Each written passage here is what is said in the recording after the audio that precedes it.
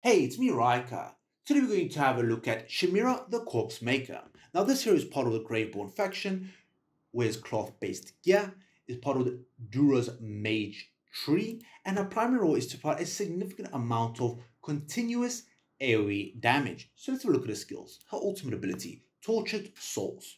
Now this is a soul effect where these green particles will appear around the screen and they will continue to deal damage to the enemies. So let's have a look at this ability.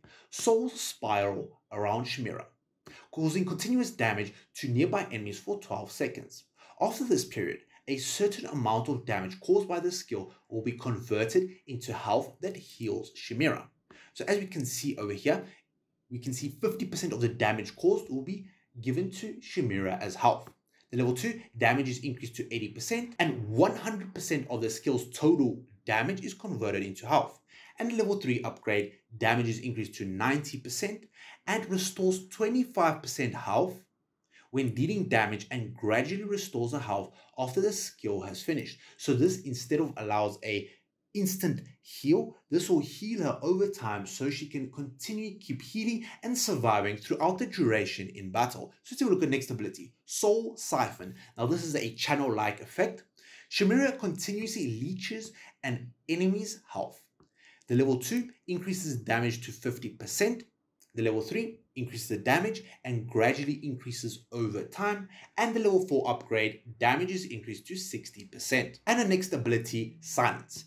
Shemira deals 100% damage to a magic-based enemy and simultaneously prevents them from using any skills for several seconds. So this is extremely effective if an enemy is on the back line, they are busy trying to cast their ultimate or one of their abilities, and Shemira can instantly silence them for a couple of seconds. The level 2 damage is increased to 130%, and the level 3 and 4 increase the amount of damage that this ability does. Let's have a look at the next ability, Wrath. Shemira deals more damage the more health she possesses. Shemira's damage can be increased up to 30%. Now, if you pair this up with her ultimate, which is constantly healing her, you'll be able to do the maximum amount of damage using her abilities. The level 2, crit rating increases up to an additional 30%. Level 3, damage is increased up to 40%. And the 60 engravings, after using the ultimate skill, Tortured Souls, Shemira ignores all health requirements and receives the maximum damage increase, which lasts for 8 seconds. So this can be extremely effective with Shemira, especially when she's surviving against a large amount of enemies. So let's have a look at her signature item. So when you unlock a signature item, Twisted Torture, the skill Tortured Souls, damage increases with the number of enemies on the battlefield. So the greater amount of enemies, the more damage that she will deal.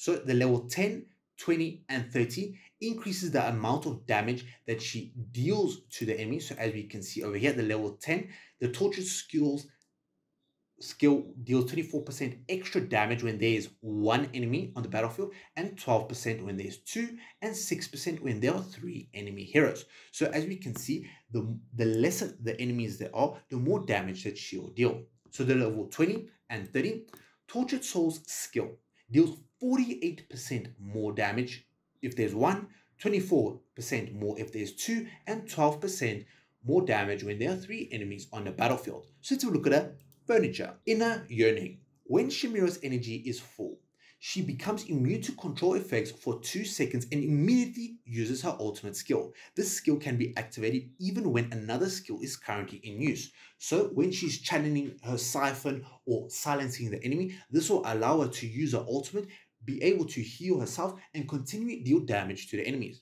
Her 9 out of 9. When Shemira's health falls below 50%, the percent of damage that is converted into health while her Tortured Souls skill is in effect is raised by 30%. Once Tortured Souls have finished dealing damage to enemies, the percentage of damage converted into health falls by 30%. So this wanes and waxes depending on how much health Shemira has. So let's have a look at how she does in battle. Now this hero has significantly fallen out of the meta and she's currently not used in any game mode currently. However, in the early game, this hero is extremely effective at dealing massive amounts of damage and allowing you to easily progress through the earlier campaign stages. However, there are other heroes who will significantly outclass Shemira because they have better damage scaling, or they have various other effects that deal more damage or allow them to live longer than Shemira. So as we can see over here, she shoots a little ball. There we go. There's another ball that she shoots. Now she'll cast her channel-like effect. There's a silence, as we can see here. It silences the enemies for a couple of seconds. There's the channel-like effect that she does on the enemies. So let's have a look at her ultimate skill. So as we can see, she casts her souls. This will cover the entire battlefield and continue to deal damage to the enemies. Now, as we can see, before the enemy even has a chance to walk onto the battlefield, the enemies is continually taking damage. Now, another thing that is important about Shemira is she can stack her ultimate multiple times on the battlefield. So if one is currently present and she uses her ultimate another time, she'll have multiple effects of the ultimate running at the same time, allowing her to heal and deal even more damage to the enemy heroes. So what is the minimum investment that I would recommend into Shemira over here? Now, because this hero is not used in any game mode currently, and is only used in some niche situations such as early game, I would only recommend getting her 20 signature item. I do not recommend getting her 30 signature item or her 9 furniture, as we can see over here. And I also do not recommend getting any of her engravings, either the 30 engravings, or I do not recommend the 60 engravings as well.